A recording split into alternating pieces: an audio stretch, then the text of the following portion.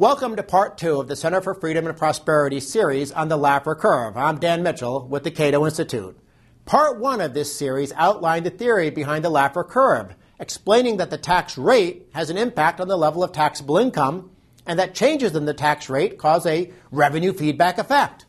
We also explained that there is a tax rate that maximizes government revenues, but if the tax rates rise above that level, tax receipts actually fall because the economy slows down and taxable income shrinks. Now it's time to look at some of the evidence. In part 1, we created an example to show how the government could collect more money with a 28% tax rate than with a 70% tax rate. But some of you may have thought that our assumption that taxable income would jump from $100 billion to $300 billion was unrealistic. A rigged example, so to speak. It's always good to be suspicious when somebody is from Washington, so let's look at the real numbers. Everyone's favorite bureaucracy, the IRS, publishes something called the Statistics of Income. If we look at their numbers for 1980 and focus on the tax returns showing taxable income above $200,000, we find nearly 117,000 rich people. These folks, the ones hit by the 70% marginal tax rate, reported more than $36 billion of taxable income that year, and the IRS grabbed more than $19 billion of that amount. So what happened in 1988 when the top tax rate had dropped to 28%? The IRS numbers are astounding. The number of rich people jumped to nearly 724,000, and they reported nearly $353 billion of taxable income above $200,000 a year. The government's slice of that pie was more than $99 billion, 5 times as much revenue as was collected when the tax rate was 70%. You heard me right. The rich paid 5 times as much tax when the tax rate was slashed. Now, before jumping to any conclusion, let's throw in a few caveats. Not all of that additional revenue is because of a Laffer Curve effect. Population grew by about 7% during that period. We also had total inflation of about 44% during those 8 years. And perhaps most important, even if Reagan hadn't reduced the tax rate, there would have been some increase in the number of rich people and the amount of income they reported. So to be fair, Reagan's reduction in the top tax rate was not responsible for the rich paying 5 times as much. It may not have even been responsible for the rich paying 3 times as much. But can anyone doubt that there was a huge amount of revenue feedback and that this was one of those rare cases of a tax cut paying for itself? Heck, this was the Laffer Curve on steroids. Let's look at a couple of other examples. Ireland used to have a 50% corporate tax rate. That corporate tax rate in 1985 collected tax revenues equal to 1.1% of GDP. By 2004, as the chart shows, the tax rate was all the way down to 12.5%, and revenues were 3.6% of GDP.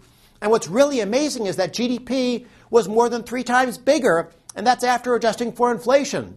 So Ireland's government is getting a much bigger slice of a much bigger pie, even though the tax rate is much lower. Actually, what the Laffer Curve teaches us is that the government is getting a bigger slice because the tax rate is lower. Here's another example. Russia used to have a so-called progressive tax system with a top tax rate of 30%. That wasn't too surprising. After all, Karl Marx was one of the first advocates of penalizing successful people with higher tax rates.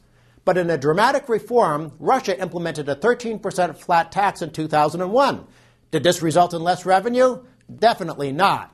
Receipts from personal income tax rates have skyrocketed, jumping from 175 billion rubles in 2000 to more than 930 billion rubles in 2006. The chart shows that inflation-adjusted personal income tax revenues have been growing by an average of nearly 19% annually. Now, once again, let's stop. Don't get too excited. It's time for some caveats. To help illustrate how the Laffer Curve works, I've picked some extreme examples. These are a few of those rare cases where tax rate reductions result in more revenue, what might be called a strong Laffer Curve effect. But as we discussed in part 1, the vast majority of tax cuts don't give the government more money. Instead, the revenue feedback is more modest, meaning that the growth in taxable income is not enough to compensate for the effect of the lower tax rate. We'll call this more common occurrence a weak Laffer Curve effect. And in a few cases, of course, where tax cuts aren't designed to improve incentives to earn taxable income, there's no revenue feedback at all. And even though I hate talking about higher taxes, it's also worth mentioning that the Laffer Curve works in reverse. If politicians increase tax rates especially if they do something really destructive like boosting the top tax rate and punishing entrepreneurs and investors, people will earn and report less taxable income. One of the most classic and tragic examples of the Laffer Curve had nothing to do with income tax rates, though. In 1990, as part of President Bush's surrender of his Read My Lips, No New Taxes promise, he agreed to a so-called luxury tax on yacht purchases. This punitive tax supposedly was going to make rich people pay more tax. But guess what happened? Those rich people bought fewer boats, or at least they bought fewer boats in the U.S., so the IRS collected less money than projected. But that's just the beginning of the story. Lots of boat yards lost business, so they generated less income for the government to tax, and a lot of middle-class workers in those boat yards lost their jobs, meaning not only that they had less income to tax, but also that some of them started relying on government handouts. So it was a lose-lose situation for the budget. Now, disentangling all these different effects is not easy, but it's quite likely that the luxury tax was a net revenue loser for government, a reverse case of the strong Laffer Curve effect. On that cheerful note, let's bring this to a close. The final video in this series will get you angry. We're going to discuss in Part 3 the revenue estimating process for tax legislation.